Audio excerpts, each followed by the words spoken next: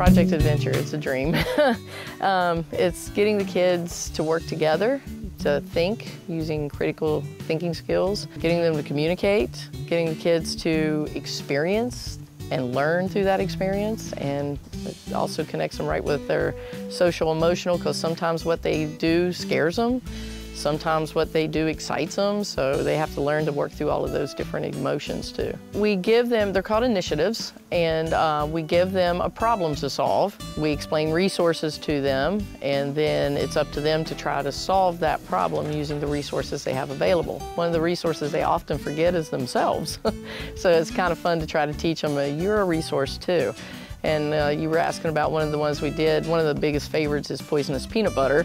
Sounds a little bit more crazy than it is, but it's just building bridges to get across some poisonous peanut butter. When they start thinking about resources and they start thinking about each other as resources, then that gives them back in the classroom a way to connect and use each other. They also learn that the problems that they have to think or solve takes a lot of thinking, so they have to put thought process into it.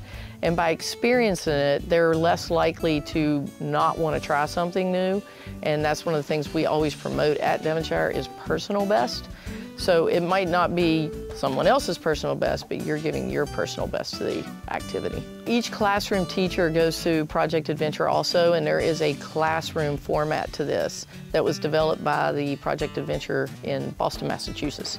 And we have a lot of new teachers this year, which is unusual for Devonshire. So we've actually peer buddied them with Project Adventure specialists in the classroom so that they can learn and use the process in the classroom also.